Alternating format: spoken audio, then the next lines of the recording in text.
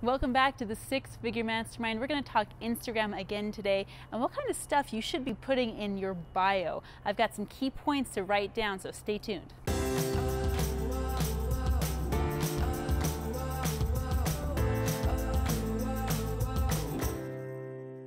If you're using Instagram, you know you have to have a killer Instagram bio. And I'm going to break it down for you today and share with you exactly the elements you need to have in your Instagram bio to have a really huge impact. Because that's what we all want on Instagram, right? We all want great amounts of followers, we want great quality of followers, and we want interaction on social media, right? So let's get started.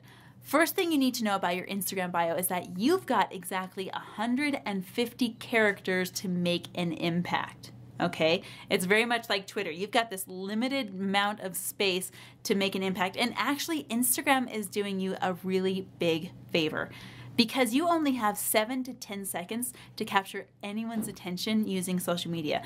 People who write billboards know this. Every marketing professional knows this, that you have a limited amount of time to capture anyone's attention. So when you have that 150 characters, it's time to use it wisely. First things first.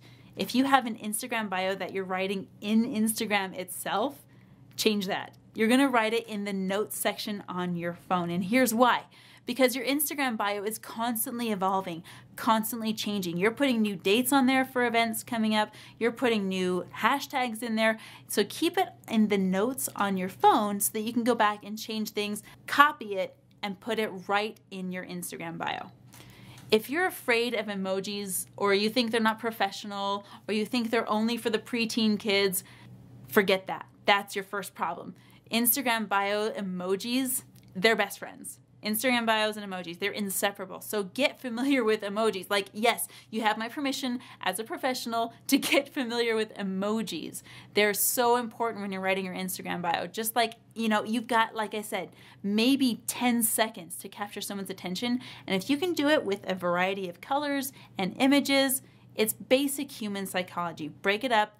Use some emojis. Okay, another thing you need for your Instagram bio is a specific hashtag. Hashtags really have a duality, right? So there's the hashtags that are popular that everyone wants to search to look something up, like hashtag yoga or hashtag momtrepreneur. Those are like the general hashtags that people are going to search to find you. And then hashtags have this other element to them. Hashtags have this element of being unique to you. So they're the ones that everyone uses, and then there's the ones that are specific to your trend. So think about this. If you're an inspirational speaker, think about Marianne Williamson. She's one of my role models. She's an amazing, amazing speaker and motivational guru, right? So on all of her Instagram posts, she's gonna have hashtag Marianne Williamson. That's just her call sign. It's essentially how people are gonna find more of her once they've already found her. So if you're checking out Instagram and you look up hashtag Marianne Williamson, you're betting that you're going to find 90% is going to be her original stuff, and the other 10% is people are giving her shout outs, right? So that's her specific hashtag.